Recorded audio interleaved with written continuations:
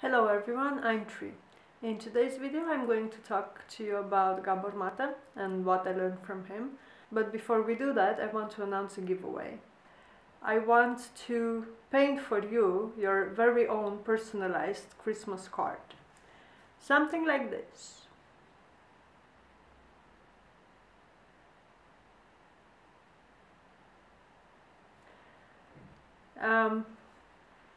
This is, well, me and my dog.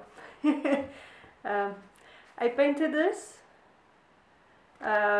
just so you can see the possibilities.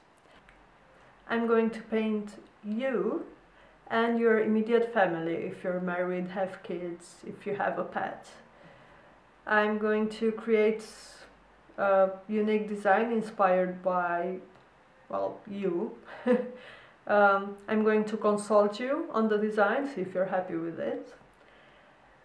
I'm going to paint it, and at the end I'm going to create a PDF so you can print it at home on good quality paper and have your very own hand-painted Christmas cards this year. About 3 years ago I participated in a Christmas market and I created some cute paintings, cute tiny paintings as decorations for the Christmas tree. I sold a few of them, but I still had quite a lot, and I hitchhiked from Spain to England with my dog in December. It was like, I think, the 15th of December when I left Spain, and it took me like 6 days to get to England.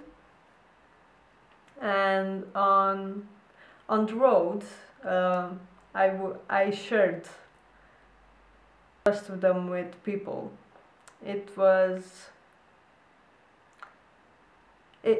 a lot of joy even now when I think about it. It was me with a huge backpack and my dog hitchhiking, and whenever somebody stopped and helped and gave us a ride, at the end of the ride I would just bring out this bag and I would go like, choose one. And they would take out the painting and, ah, this is cute, and yeah, it's for your Christmas tree. And by the time I got to England I think I had 2 left, and I gave them to a friend who came to pick me up from the ferry to my new home. I remember standing with my dog and waiting for the ferry to cross over to England, and there was a really rude customer who had some issues with an online booking and the measurements for the car, and he was asked, well, to pay more because when he booked online apparently he didn't properly measured the car, and it was, well, more expensive, and he was really angry and he was really rude to the lady behind the counter, and it created just like a whole scene of, arguments and fighting, and the lady felt really upset and she brought the boss, and then the boss argued with him, and it was just like, and after a few minutes he left, and the 3 ladies were just standing there and kind of trying to, process everything that happened. And I went and gave them each a cute Christmassy decoration, and it really cheered them up, like it was only for like a few seconds, but it really cheered them up, it was like, so they were so surprised, after all the anger, they got, and just getting a bit of Christmas cheer. I think it really brightened their day, I think it really did. This year I won't be able to bring joy to so many people, but I can do it for at least 3 of you. I'm going to randomly select 3 people, one from my YouTube audience, one from my Facebook audience, and one from my Instagram audience. If you choose to participate within all three, you'll just get more chances to win. Follow the rules below. Good luck, and I'm really excited to paint for you. Wish you a good day. I redesigned my website in the spirit of Christmas, so I thought I would use the decorations to shoot this video. For those of you who don't know, Gabor Mate is a Canadian physician. He was born in Hungary and moved to Canada fleeing from the Nazi regime when he was very young. He is now retired. He has a long career of working family practice and a lot of work with addicts. Written a few books. The common theme is the mind-body relation into human health. Modern medicine kinda ignores the mind part when it comes to physical health. Gabor Mate brings it back into our focus with a lot of experience and study behind it. I don't have the vocabulary nor the experience to talk about this, so if you want to learn, I suggest you listen to him. He's a good speaker and he has a lot of wisdom. You may also want to read In the Realm of Hungry Ghosts. Hold on to your kids. And another one I didn't get the chance to read yet, When the Body Says No. If you want to make sure that his books are for you, I suggest you watch this. It's a good place to start. But before you do that, let me tell you what I took from him. The first thing that I learned from Gabor Mate is that addiction comes from pain. I struggled, well, maybe I wouldn't call it so much as a struggle, but addiction was a big part of my life. Well, my second half of my life. It started with chocolate, sugar, or to be more specific, the combination of sugar and fat. That's what actually does it for you. Fat and sugar combined. That will give you a boost of serotonin. It continued with tobacco and alcohol and bad relationships. Definitely that too. Dr. Mate's definition of addiction is really useful. An addiction is a behavior that an individual engages in, which offers pleasure or relief, and he keeps pursuing despite negative consequences. There is a whole wide range of things we do that fall under this category, and it is truly useful to look with an open and compassionate mind. The second thing that Dr. Mate taught me is that addiction is rooted in trauma.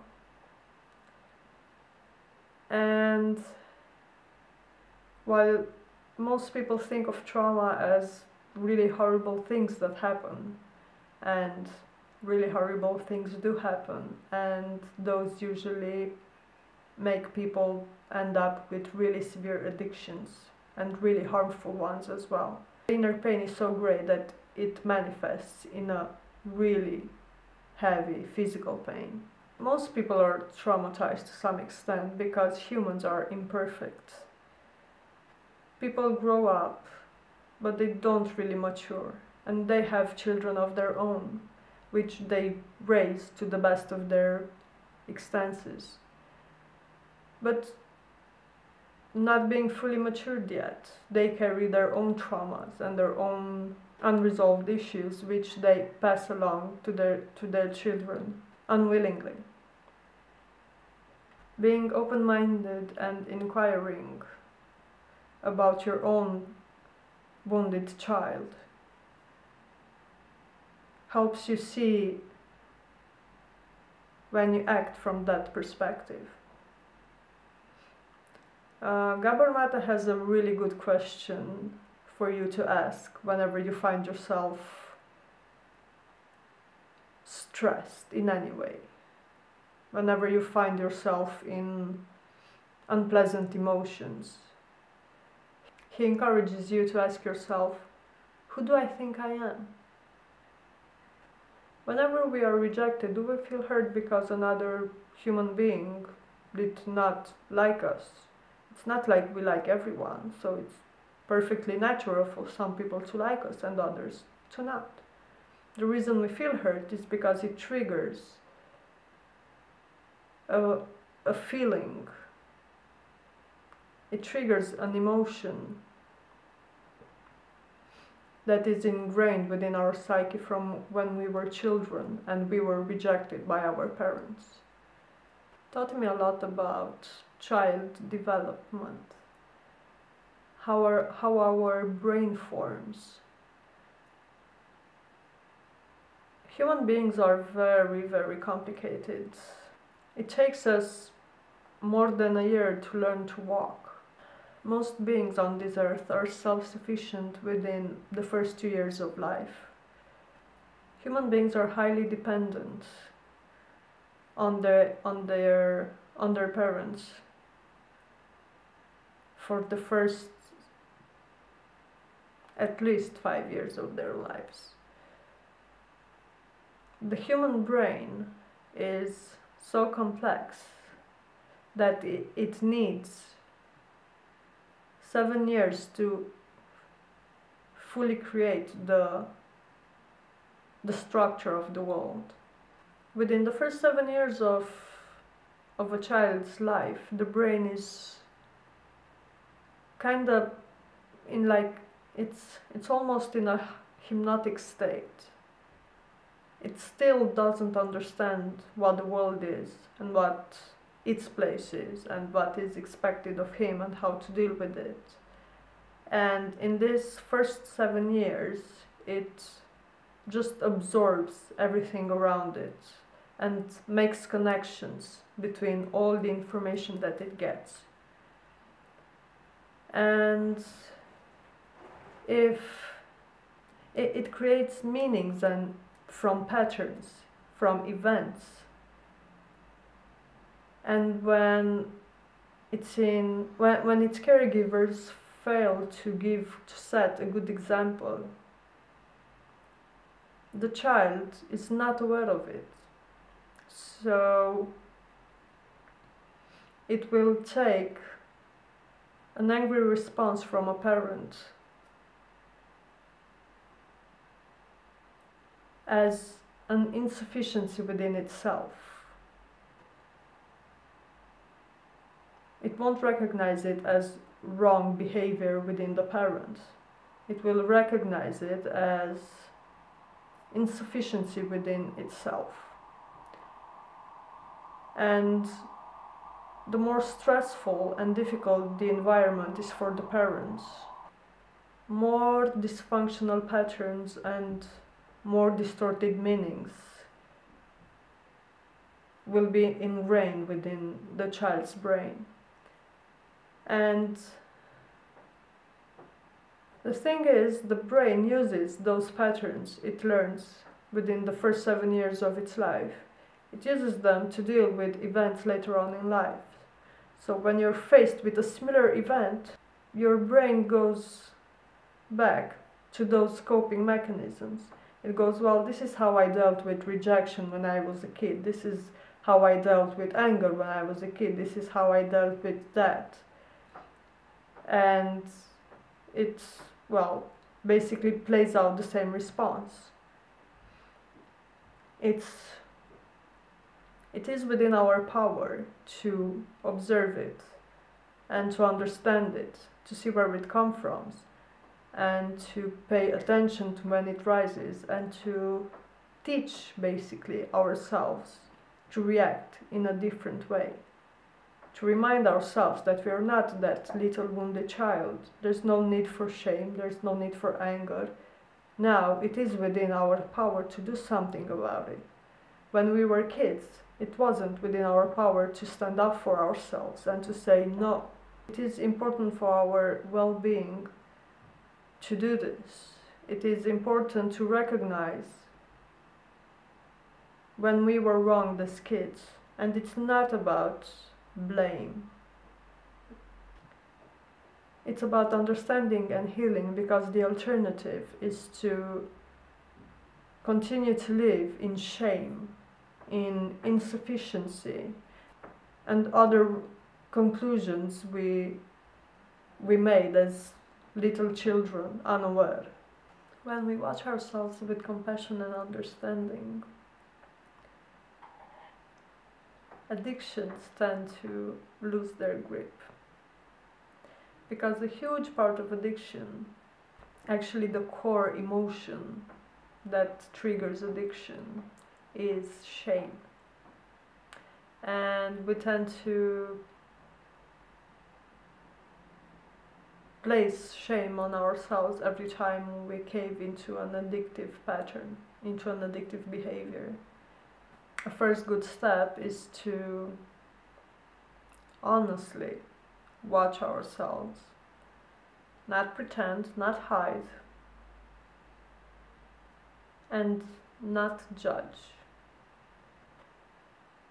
What fascinates me about Mate's work is that he goes really deep following this trauma. And not only the personal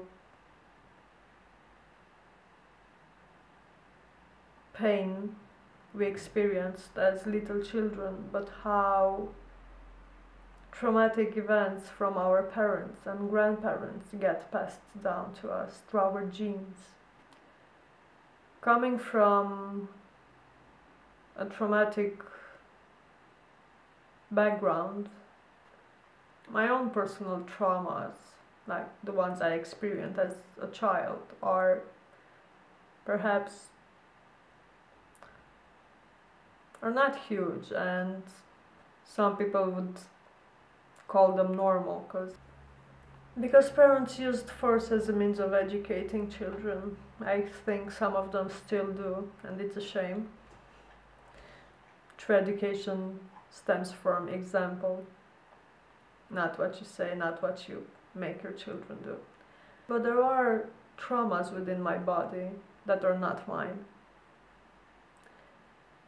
There are traumas within my body that come from my grandmother, that come from my father, that come from my mother. They've always been there. I just thought it was me, you know. It took me quite a while to realize those are not mine. Well, I have to work with them. They're mine now, but not from my own lifetime. I think that's what fascinates me about Mate's work, is that his work, although based within science, as he is a physician, you know, a doctor, and he goes through the scientific method of observing, experimenting, analyzing results. He took the you could say spiritual approach. I can't help but think about this like karma. And like Sadhguru says, karma is memory. And it's like all the memories are within us. And it is a powerful thing to know, because I think Once you know it, you have the power to heal them, not pass them on anymore. Because once you deal with them, once you heal them within you, the next generation doesn't have to. I sometimes think that that's a big reason why people have children, so they can pass on their burdens to them. It's like, I couldn't deal with this, you deal with this. Something like that. Introspection, silence, meditation, observing, mindfulness. These are all tools you can use to discover your addictions and to find who you are when you're not addicted. Because in the end, that's what it's all about. Discovering the real you. Discover what makes the real you. Discover who you are when you're not addicted. Thank you for taking the time to watch this. Subscribe if you want to support, like if you like. Patron an artist, you can do that for only €2 a month. It will help me, well, pay my rent and keep on creating. Hopefully, if not, it's okay. I'll just keep creating anyway. Thanks again, wish you all the best, and grow a little every day.